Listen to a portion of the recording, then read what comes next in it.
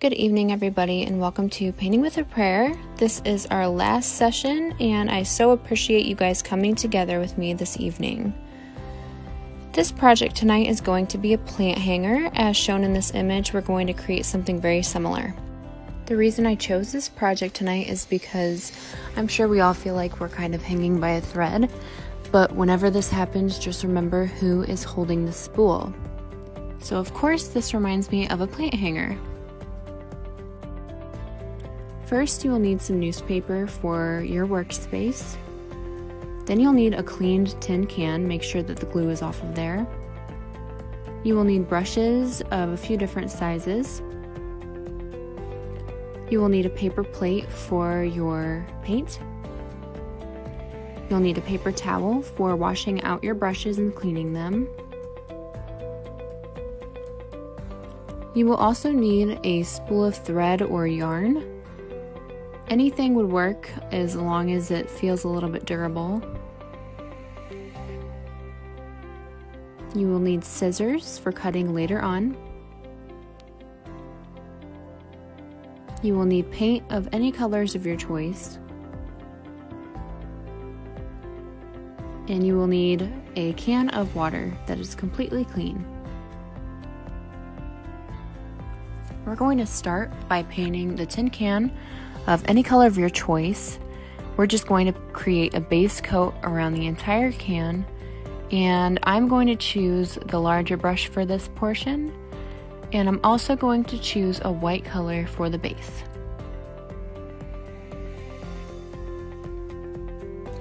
So you just need a little bit of paint for this portion. I would say just slightly bigger than a quarter, and you can always add more paint as we go, just as to not waste it as much as possible.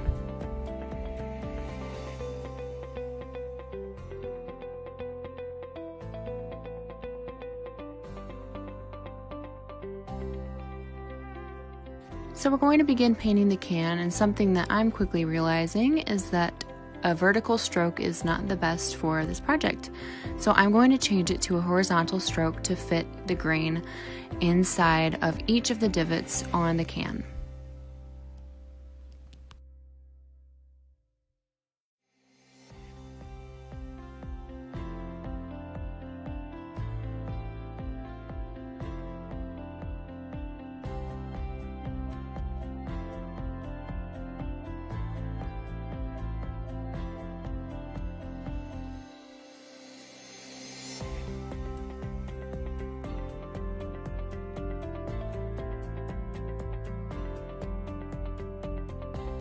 Hopefully you'll have a can that's small enough that you can hold it like this with your fingers at the top and the bottom. This will help with the movement of the can so you can get every single side without having to set it down, and it allows you to paint from top to bottom while keeping your fingers fairly clean.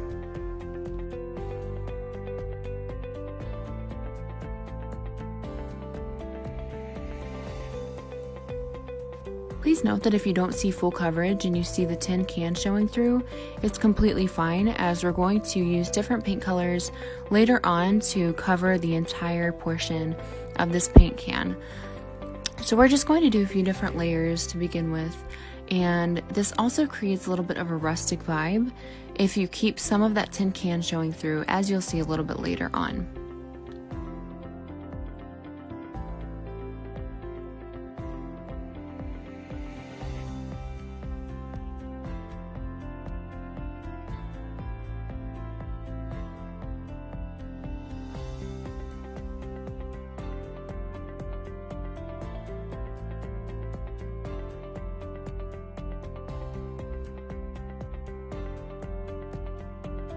Now that the first coat is done, I'm going to just let that dry and sit aside for a second.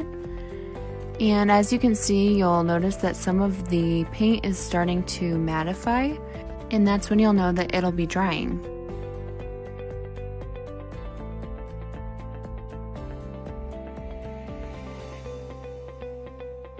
So we're just going to set this aside for a little bit. And while we're doing that, we're going to go ahead and grab a few different colors of your choice. I'm going to start with an orange color.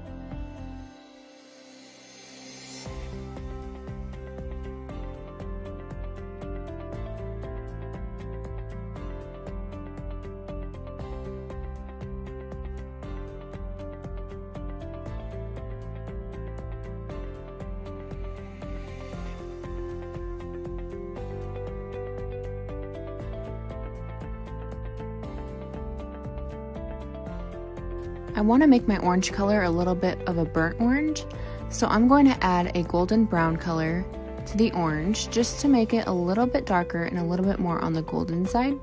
And I will also add a little bit of a surprise to this later on that we will discuss. Lastly, I'm going to add some of this gold color. This has a bit of a sparkle flicker in it that creates a really nice shine whenever you look at different angles.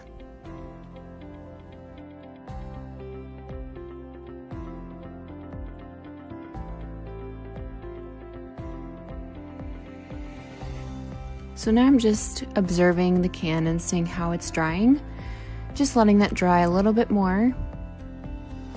And we are going to do a few other coats to this.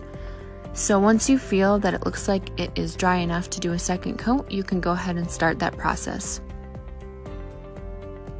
Again, with this portion, I'm just trying to do a very light to medium coverage of the can because I want a little bit of that tin can showing through to create more of a rustic vibe.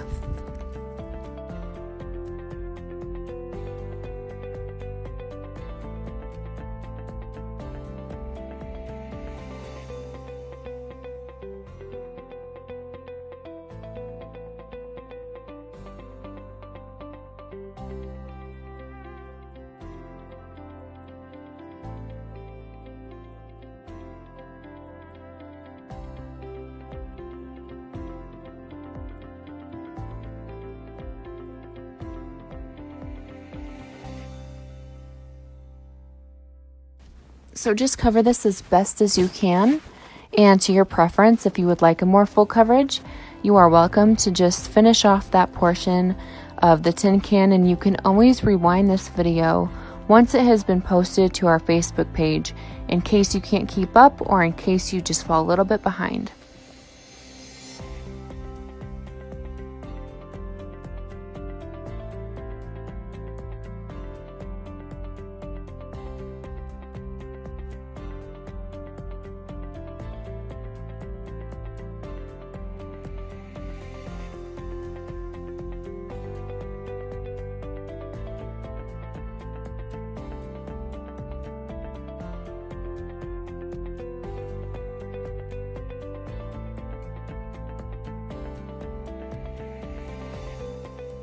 Alright, so I'm just finishing off this coat here.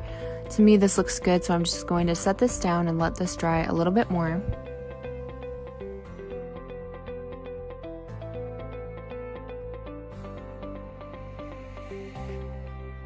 After some thought, I decided I want to add another color to the design later, so I'm going to just add some black to my paper plate, and you just need a small amount for this, as this will just be part of the design later on. Just letting this dry to completely become matte so we can go ahead and put on that final layer.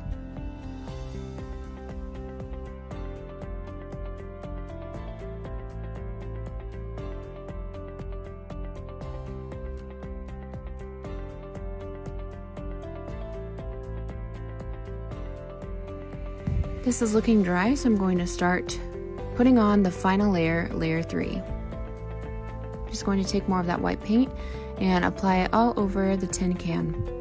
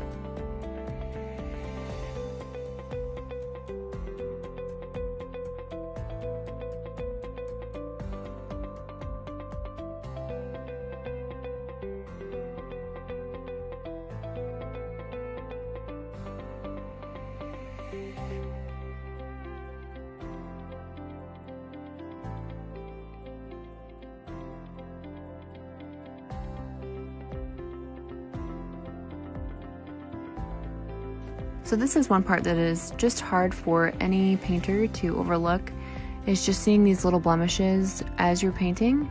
But then you just have to realize that, like I've been saying this whole time, it's okay to have that tin can show through, because we are going to put a design on that, and so that always kind of covers up those little mistakes. I'm going to clean out my brush completely, and I can just let that rest in there as I grab my other brushes for different colors.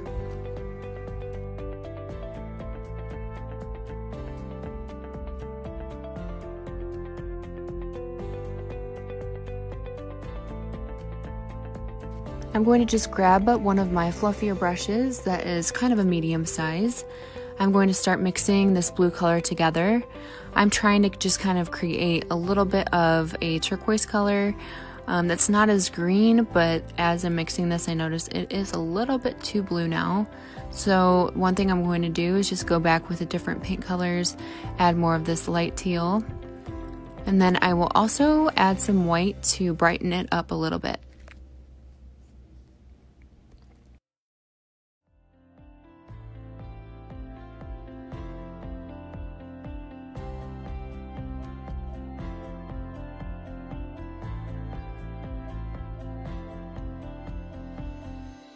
So this is finally becoming the perfect shade.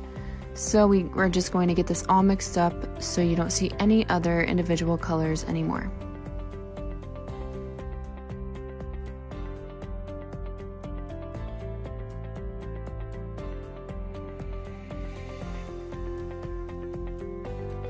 I'm now going to clean out the previous brush that I used.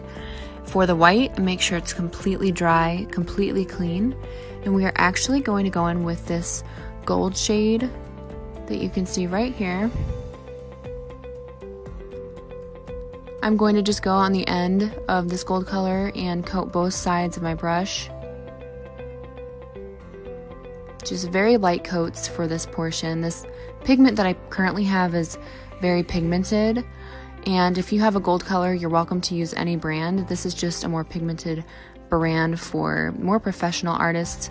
I just got this for a present a few years ago, and it's been a great addition to my paint set.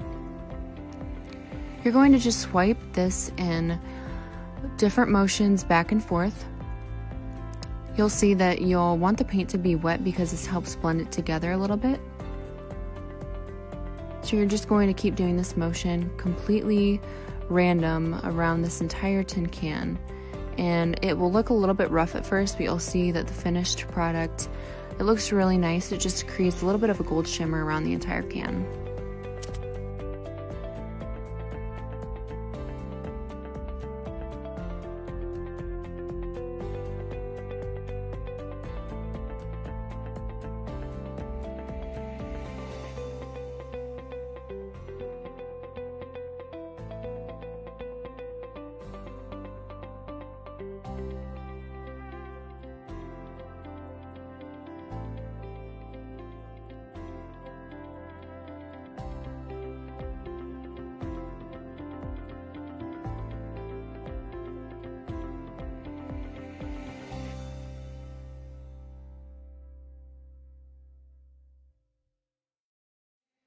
Alright, so we're just creating the same look around the entire can.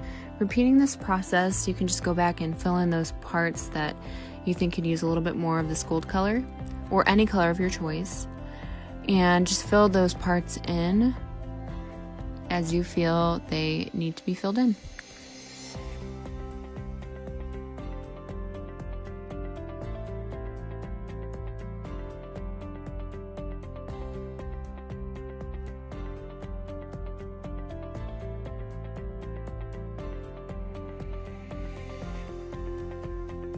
Alright, once that is done, I'm just going to take that blue color that I previously mixed with that same paintbrush, and I'm going to just wipe it off a little bit to make sure that it's a little bit more on the light side. And I'm just going to create different strokes on the can. It's completely okay if they show that ribbed effect. This is just going to be kind of an artistic portion where you can create any shapes or any patterns you would like on your can with different colors.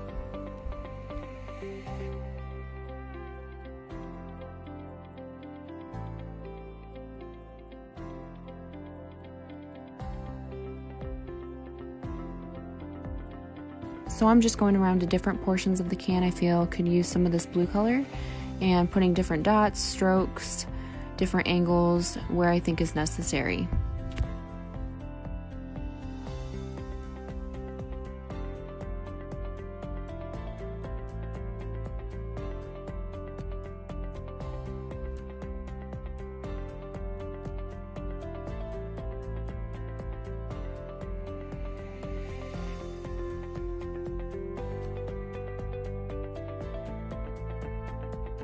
Now I'm going to clean out that same paintbrush and just make sure it's completely free of that blue color. And I'm going to begin mixing this second color that I want to create that's a little bit more of a salmon color. So by doing this, I'm going to add some white to that mixture.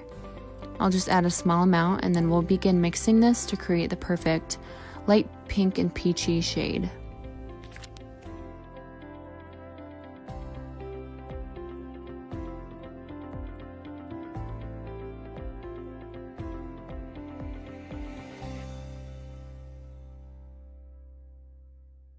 Once your brush is coated, we are going to do the same thing. We're just going to create dots, different lines, different strokes, all around in the empty spaces where we did not use the blue color around the entire can.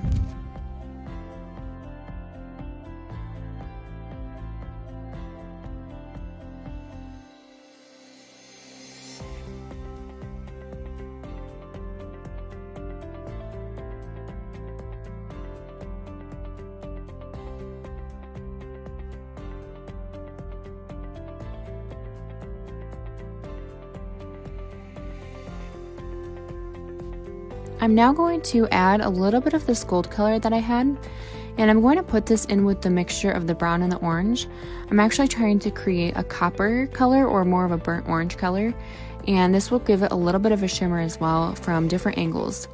So I'm going to clean out my brush completely, the same one that I've been using. Just stir that mixture together and this will create a nice copper color.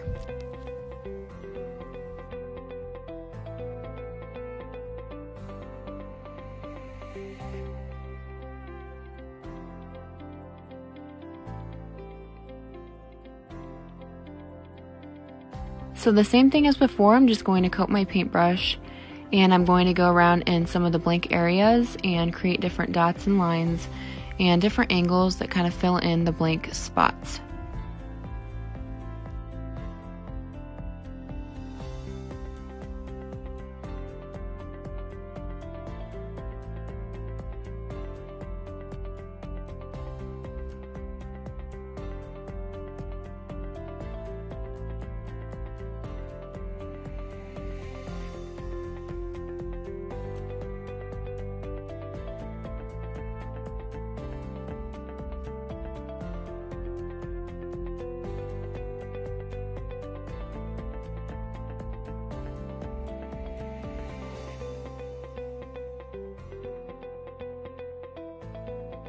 All right, that is looking good. So we can move on to the next step. Now we're going to begin using this black color. We are going to take one of our smaller brushes that has more of a circular point at the top.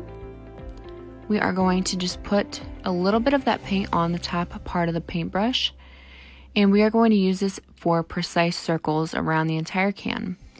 So I'm just going to go in wherever I feel would look best and just create dots in whatever pattern you would like. So mine will just be more of a little bit of a random pattern, and I'll do this in different spots around the entire can.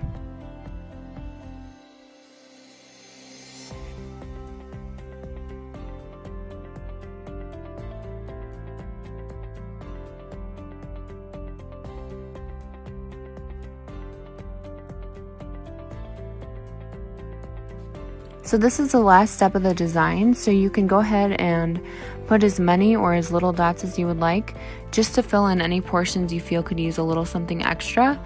I really like that this black color is going to make this pop a little bit more, especially with all the bright and light colors on the can currently.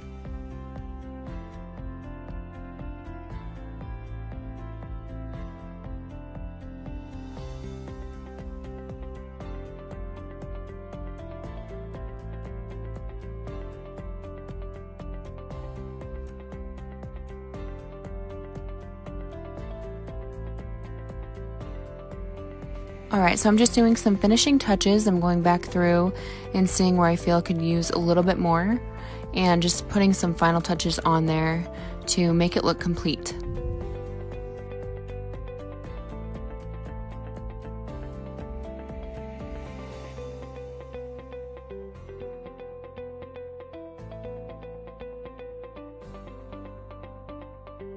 Perfect, so now that we're done with that, we're gonna let the paint can dry. We are actually going to clear our space so we can move on to the next portion.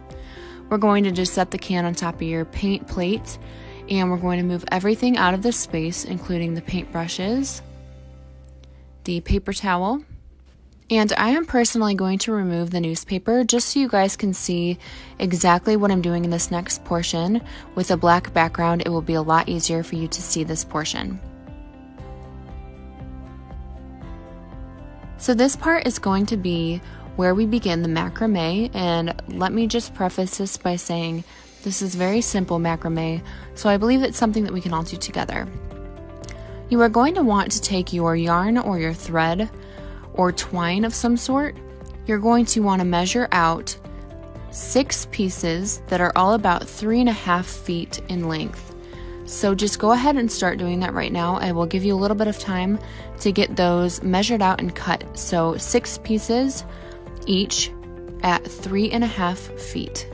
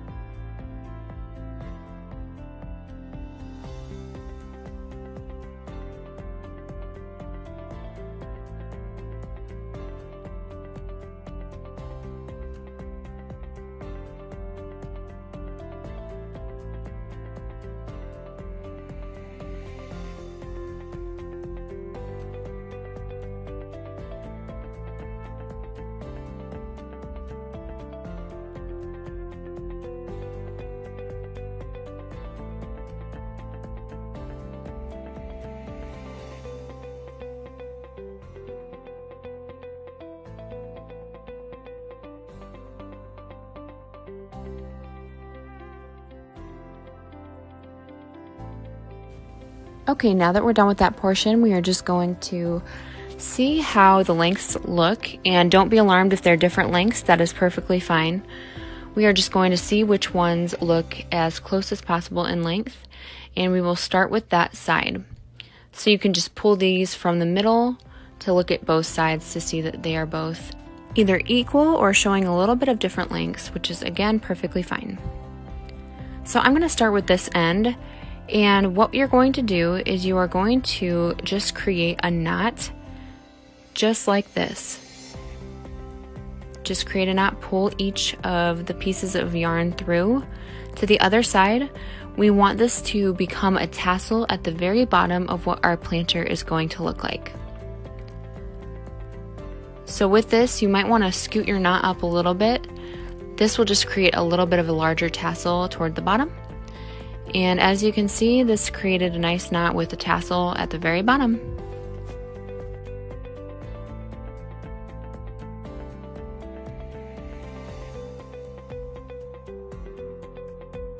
Now this bottom portion is directly where you will be working from. So even though the strings are very long, as you can see, you are going to want to try to keep everything as organized as possible. So just lay down the knot on your surface and divide these into 3 sections, each having 2 pieces of your string in each section. By doing this to begin with, it's going to keep your space as organized as possible, and it will help you see what I'm doing in order to recreate this on your own. So just go ahead and separate these so you can see that there are 2 within each grouping, and we're going to move on to the next part. As we start spreading these apart, you're going to want to start with the section of 4, and you're going to take the inner 2 of these within the section. Make sure they are all spread out equally. Grab those 2 in the center, and you are actually going to go up about 1.5 to 2 inches from where the knot begins, and you are going to create another knot with these 2 pieces of thread. So go ahead and take those 2, wrap it around in a knot form, tuck it underneath, and pull it through. When you do this, please make sure that you are keeping a little bit of looser knots, just because you want to be able to have flexibility with this if needed. So just barely pull this to create your knot.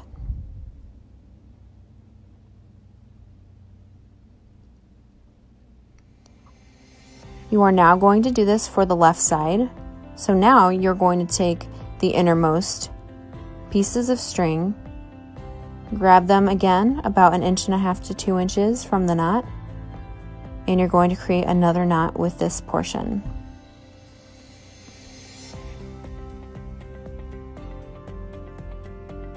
Pull it around and bring it through to the top. Again, just very lightly pull on this. Make sure that it's about equal with the other knot in the placement. And now we are going to take the 2 outermost pieces of yarn. We're going to pick up these guys and we're going to just pull them forward so we can grab those. We are going to create a knot with these 2 as well, the same way that we just did before. So pull it around, tuck it under, and pull it through to create that knot.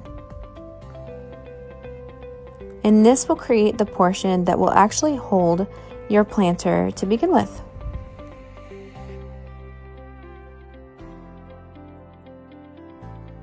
Now that we have our 3 sections all ready to go and separated, we are just going to keep repeating this process. So again, to keep things organized, just separate things as much as possible.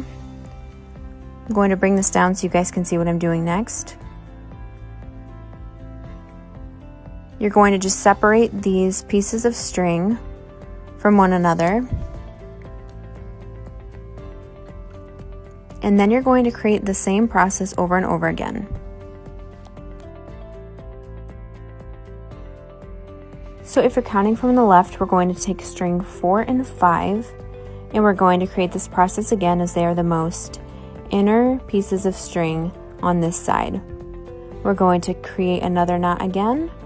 I'm just going to adjust this a little bit so you guys can see exactly what my handwork is doing. So just let me pull this down. Make sure everything is staying organized. And we are going to create a knot again here. So go ahead and just begin this process by measuring it. This one can be a little bit smaller at about 1 inch in comparison to where the knot is located. And we are going to just wrap this around, pull it through, and create another knot.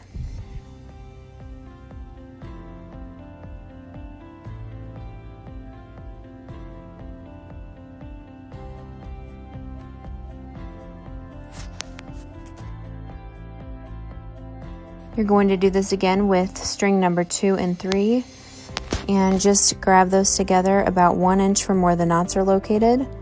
And you're going to create another knot again, just like we just did previously.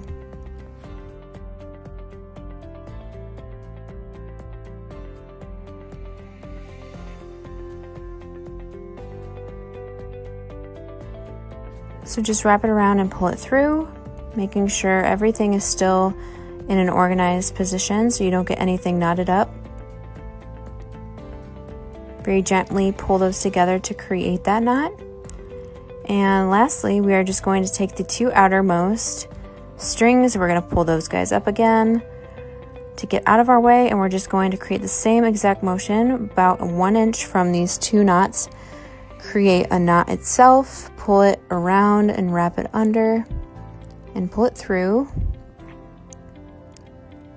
And then just very lightly create your knot after that is done.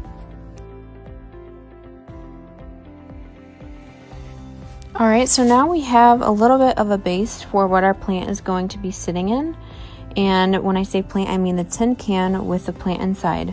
So I'm going to pick it up from the middle and you guys could kind of see what that would look like. The tassel will be on the very bottom.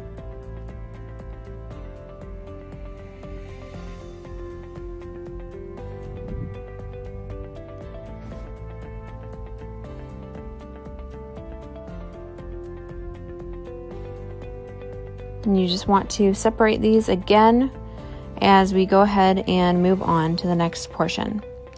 So take those innermost 4 and 5 number string, turn them around, pull them through to create a knot. We're going to just pull that through about 1 inch from the 2 knots that are already formed. Do the same on the left of that with the 2 strings number 2 and 3.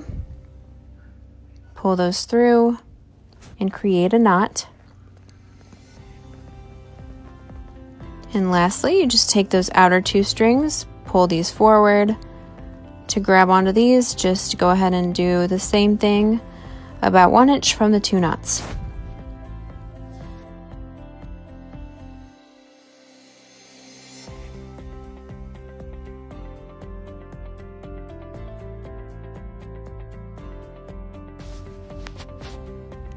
Alright, so now you can see that this is creating the base.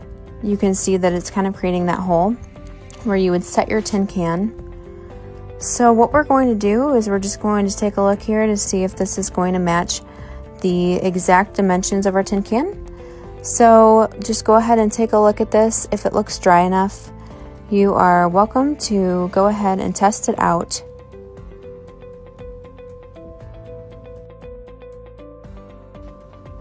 So what I'm going to do is just grab the tin can.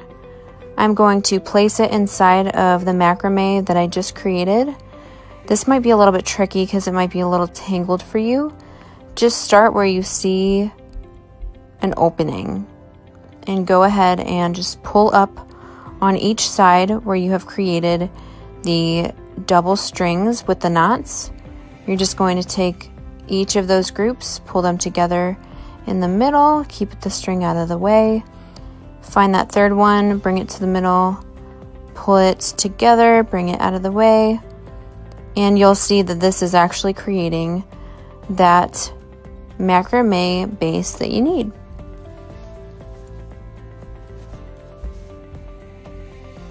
So what we're going to do is we are going to create one more grouping of these to finish off the base of our macrame plant hanger.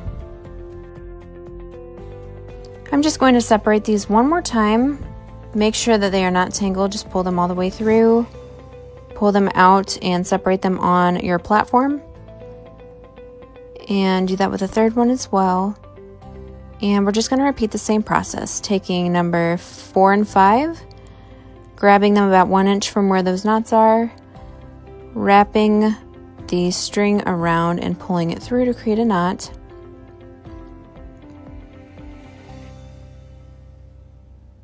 We're going to do the same thing with string number 2 and 3. We're going to pinch it about 1 inch from where the knots are located, wrap it around, and pull it through.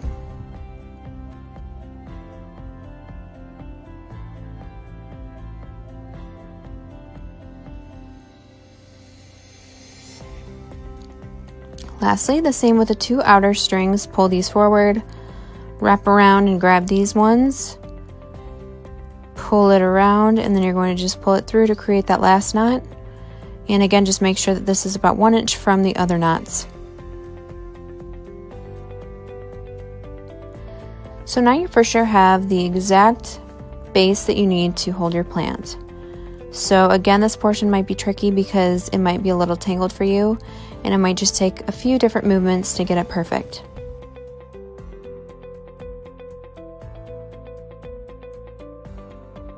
So again, just make sure that your can is completely dry so you don't smudge your paint. And you're just going to set that on the very base portion, kind of put that in the hole where you see the base has been formed and the tassels on the bottom. You're going to pull the 3 groups of strings up toward the top. This will help you latch on to the actual can and make sure that it fits the right way. So just pull that through. It might take a few different tries. As you can see, the knot is toward the top on this side, but it's not toward the top enough on this side. So I'm going to actually fix the knot to bring it a little bit closer to the top. And I'm just going to take that knot, which is why we kept it a little bit on the loose side. I'm going to pull it out a little bit. And then I'm going to bring it down toward the top to become a little bit more secure.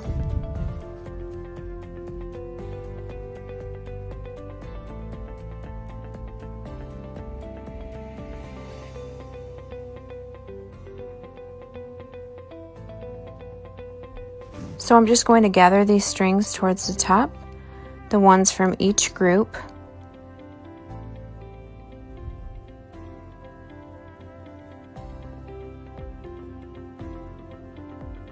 And this is what it looks like when you are about done with this portion. Again, I noticed that this is just a little bit high, so I'm going to try to pull this down just a little bit more. So this might just take a few different times to get that exact fit.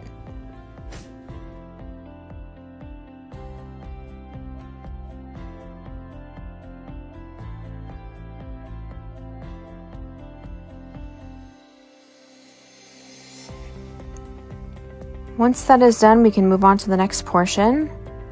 And this is going to be where we're going to finish off the project to make the completed plant hanger. So I'm now going to just determine where I would like to finish off a few different knots. This is going to just determine the height and how high you would like to hang your plant hanger. My first knot I'm just going to create, it's going to be probably 6 to 8 inches above where I originally had the finished knots located.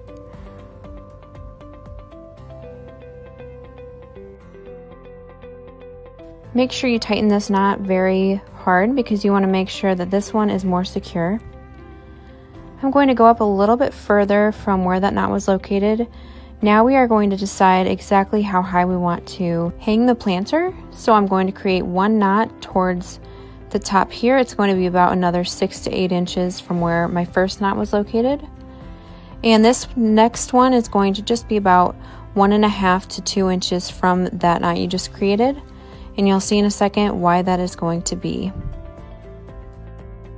So now that these 2 knots are created, we have a place to separate these and actually hang this from a surface, whether it be from a hook, from the mirror in your car, which you would want to make that space bigger, or it could also just be hung up somewhere in your house. We're going to finish by taking our scissors and leveling off this tassel at the bottom. So just clip that where you feel looks best, and now everything is level. And we are actually going to do the same thing with the very top, as you will have a little bit of a tassel there too. So we are going to just measure out where we think would be best to cut this. A little bit shorter would be better. So I'm going to take it right here and go ahead and cut it right there. So now we are completely finished, and you can hang this from anywhere in your house. All you have to do is just add some soil and a plant later on, and this is the completed finished product. For now, I have just added a fake plant, a little succulent, and I put some newspaper underneath it so it would stand up toward the top a little bit more. But I think that I'm going to add a real plant later on when it is more safe to go out and grab those things from different stores. So that is it. That is the completed look. And again, thank you so much for joining me today, as this was our last project together. I really appreciate you guys coming together with me each and every week and connecting on a different level for crafting, and I hope you guys have had just a great time. Please join me as we finish with our last prayer together. Dear God, thank you so much for bringing us together these past few weeks.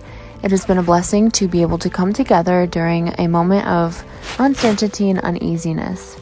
We appreciate your constant guidance and help as we navigate through these changes in our world, but are appreciative that we are able to still come together virtually, even though we are not physically together.